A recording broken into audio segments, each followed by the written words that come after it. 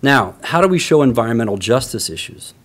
Showing environmental justice issues involves, again, locating places that have disproportionate burdens of environmental toxins, and then people who are exposed to them, who generally lack social, political, and economic power. So how do we do that? One of the easiest ways to do that is to use the three-layer map. In mapping in the social sciences, one of the things you can do is layer different social phenomena, right? PolicyMap lets you do 3 of those. It's perfect for students getting involved in these sorts of issues. So one of the things we can do is we can start to add layers that can start to actually visually display environmental justice issues.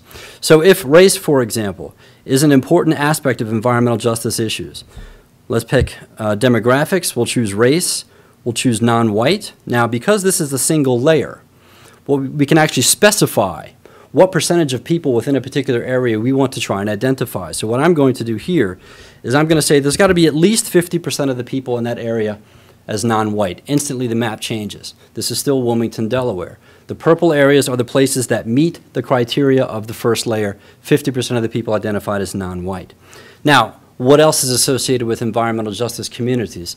Obviously income or poverty. So let's take a look at incomes and spending. Let's take a look at poverty. People in poverty, all of them.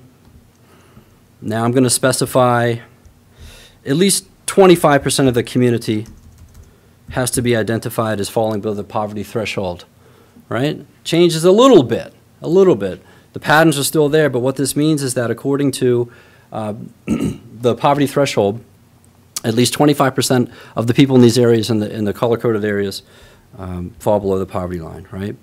Now, we've identified already geospatial relationships between social phenomena, race, and poverty, right? We've already done that just by showing the color-coded areas here, which meet both of the criteria for the layers of this map, right? So we've got a couple of layers already. Now, how do we show this to be an environmental justice community? Well, one of the other things that this allows for, quality of life, for example, it allows for what are called data points. If you see up here, you have data layers, which actually involves layering according to census tract or zip code or something of that nature. It also has data points, specific geocoded points of different phenomena. One of the things you can ask about are brownfields. An informal industrial site, generally places that have potential hazard, health hazard, because of the environmental burdens that are still there for economic or residential activities, right? These are what brownfields are. So now, if we click on brownfields as data points in the area of Wilmington, very quickly, very simply, very easily, you see communities of color, you see at least 50% identifying as non-white, you see communities that are poor, at least 25% of that community falling below the poverty line, and you see brownfields. So you see concentrations of areas that are environmentally polluted, legacy contaminants and so forth, formal industrial sites concentrated precisely where people with a lack of social, political, and economic opportunities live. This is PolicyMap. We did this in 30 seconds.